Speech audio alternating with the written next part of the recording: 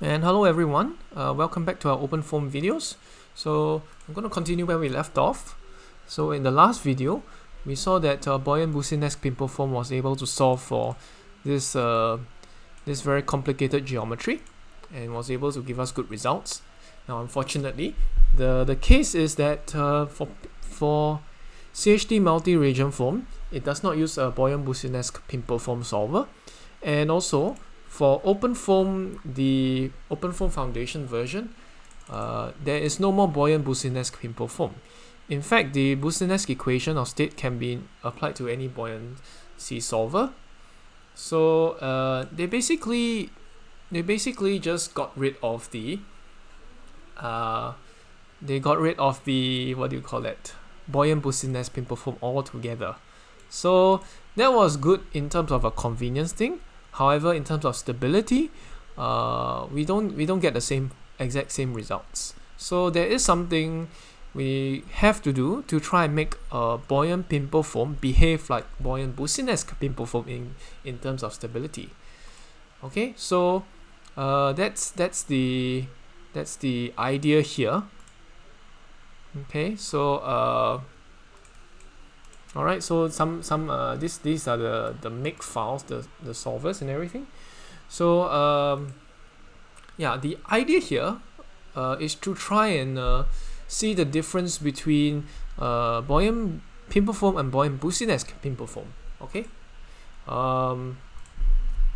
Yeah, so we'll try to cover that now. Okay, we'll try to cover that now and do it quickly. Alright, so so it's not to bore you, of course. Yeah, so this one is the one that works, buoyantBoussinesqPimpleFoam, and let's take a look at the equations that are being used. Okay, so this is okay, wrong one. Let me see, OpenFoam. Yes, this is buoyantBoussinesqPimpleFoam. They basically solve three equations. One is the pressure equation, which is the mass balance part. There's all this mess of code over here. And we know this thing actually works because we saw it in our case. Alright, there's also the momentum equation or U equation, which we can see here. And we can actually see what are the difference, we can actually see what the equation is like. There's a d dt u, which is the time derivative of u, and then there's a divergence of phi and u. This is the advection term, of course, and then there'll be this moving reference frame, which is for like a moving boundary conditions or whatever. There's like a rotor, for example. If you have a moving rotor or somewhat, you use this moving reference frame. This one kind of, we can just ignore it unless you're talking about a dynamic mesh or whatever moving reference frame you have. If I'm not wrong, it is this. I could be wrong. Let me check. MRF. Okay, this is messy. Okay, never mind. I won't touch this. Just ignore that term. Okay. Okay, so you have your turbulence terms over here and FV options. And this is the term for temperature. So in buoyantBoussinesqPimpleFoam, temperature is kind of solved directly because you have a FVM ddt of temperature, then you have ddt phi of t, then you have some Laplacian term here using alpha effective. Alpha effective is the sum of your turbulent diffusion, and of course you have your usual alpha anyhow, your usual thermal diffusivity of the fluid. Okay, so all this is here. There's also an option for radiation, but I'm not covering radiation in this video. And FV options, this is for any source term you want to have. And what do you call that? How is buoyancy accounted for? You have this rho k over here. Rho k is not the absolute density. It is actually density relative to, it's kind of how do you say this? Let me see here. Okay, we know that density changes, right? We know that density changes due to heat. So you can have rho equals to rho naught plus some beta t rho naught beta T, something like that. Okay, so this is some kind of expensivity formula. So there is some part, let's call this C1T. So there'll be some constant times T. So the density of the fluid will be some reference density times the gradient times the temperature. So this is some coefficient you can have here. So if you divide everything throughout by rho naught, so rho over rho naught equals to 1 plus C1 over rho naught T. Okay, so that's roughly what you will have. You can see here, rho K equals to 1 minus beta T minus T ref. Now this beta is something to do with this coefficient here. Of course, there's a little bit of discrepancy because there's another T ref over here, but this actually just this T ref times beta is actually not very big. So but the idea is that you have a linear relationship between rho K and the temperature, and rho K is actually something, it's a relative density. It's not absolute density. You divide it by some reference density here. That's why you have that one term in front. Of course, you can, when you have the T ref and beta at the back, then you can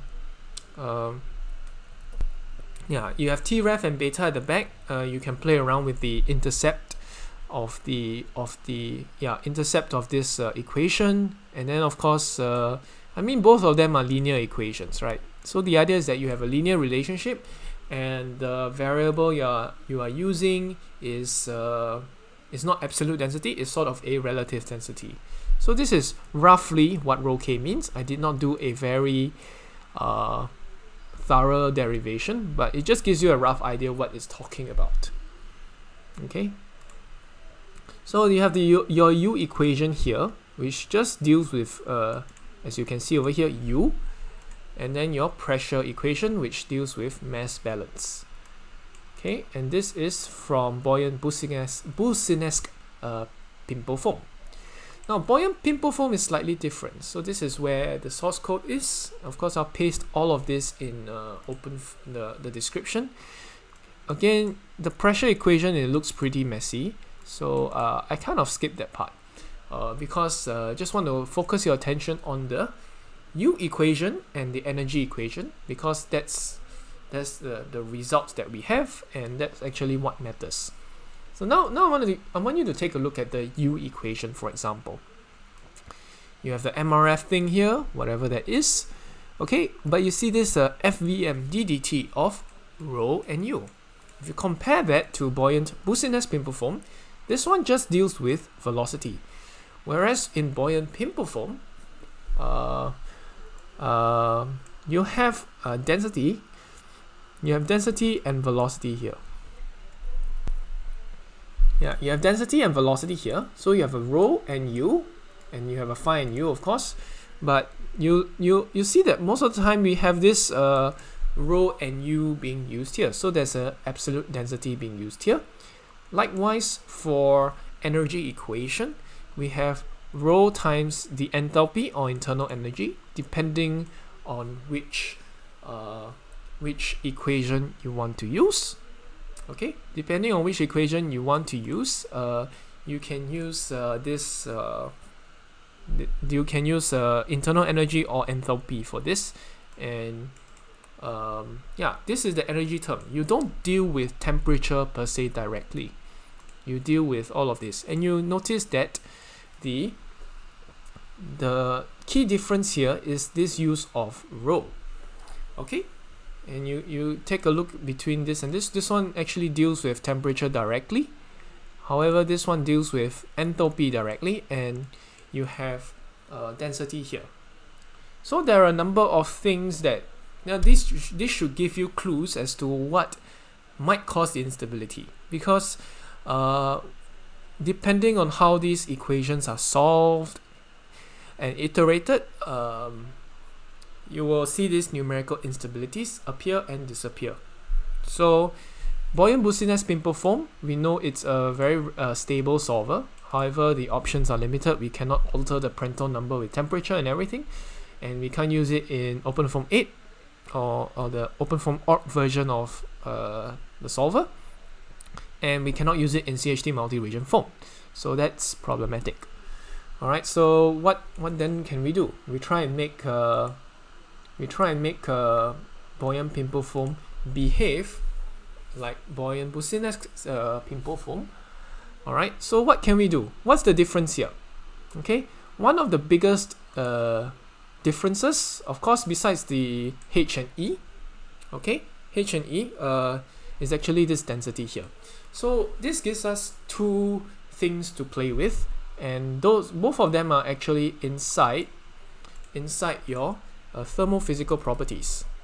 So we go look at constant and look at thermophysical properties. Okay.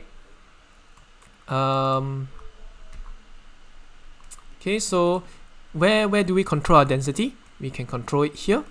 And where do we play around with this H or E?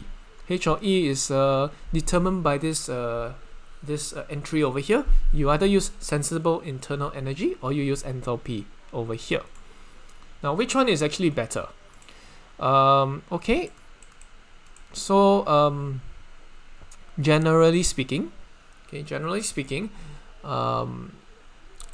internal energy is better suited for fluids, liquids, incompressible liquids, and enthalpy is generally better for air, okay, or compressible fluids. Okay, now, okay, so which one is better? According to this website anyway, this is from OpenFoam org release 2.2.0, thermophysical multiphase energy. So I'm going to put this in the description. Okay, let's see, where is it?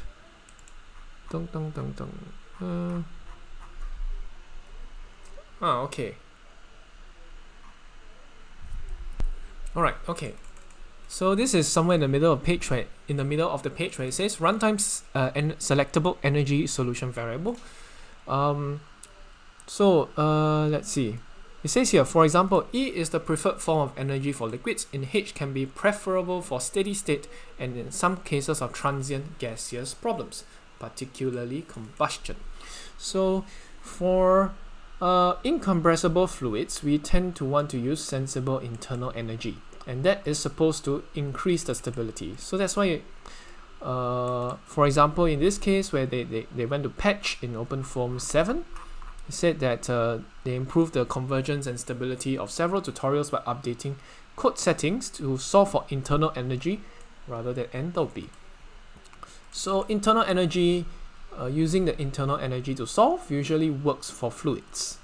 So actually, that's why I've actually put by default, in the solver before, I use sensible internal energy. And of course, there are some changes you need to make to the FV solutions, FV schemes. So these are the things that usually come out. FV solution. All right. What do you need to include? You need to include the internal energy E here in your settings here. Also for this inside your file, under these entries where you have solvers, you need to include internal energy here as well, which is this small little E you see here.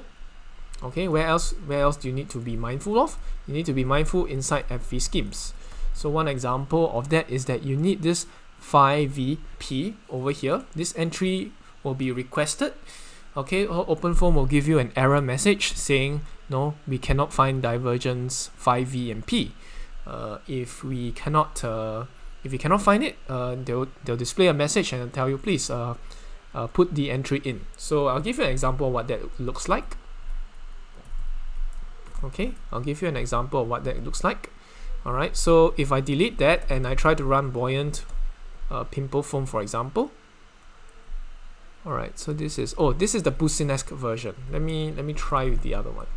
So FV schemes. So let me quit. Okay, I'm lagging because I'm running a case probably in the background and I'm video recording, but whatever, maybe. Let's see. Salom Poly Heat Exchanger. Okay, I go in here and go to System FV Schemes. Okay, and let me just get rid of this variable, comment it out, and let me run buoyantPimpleFoam. Okay, so it will give an error. See, foam fatal error, entry divergence 5p not found in divergence schemes. So at least these errors are very easy to solve, and most of the time for OpenFoam, if you don't have these entries, OpenFoam will give you this sort of error saying, okay, I don't have this particular entry in this FV schemes, please put it in. So these are relatively easy to solve because they're very good error messages. So if you want to solve for internal energy, this is what you must do. Okay, so go to constant, see thermophysical properties, and you can see sensible internal energy here. Unfortunately, as you can see,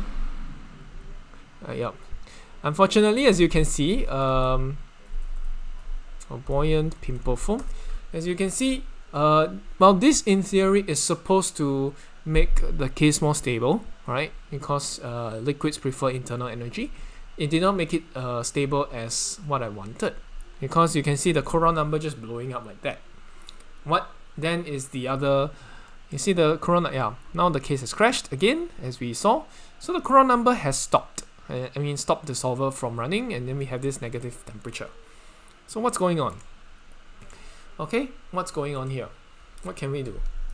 Well, the next stop, since we already tried to deal with the H and E part, for the most part we tried to deal with H and E. The other thing is to then deal with the rho, because what the main difference between buoyantPimpleFoam and buoyantBoussinesqPimpleFoam is either the H and E portion for the energy, and rho also for the energy equation, and the U equation. Both of them have rho inside. So an instability in rho, for example, could cause a whole problem, a whole set of numerical issues within buoyantPimpleFoam. So we'll try to deal with that in the next video, but hopefully this video gives you an idea of where this little bug can be. Okay, why buoyantBoussinesqPimpleFoam works and why buoyantPimpleFoam at first doesn't work. Okay, so I'll see you in the next video. Bye bye.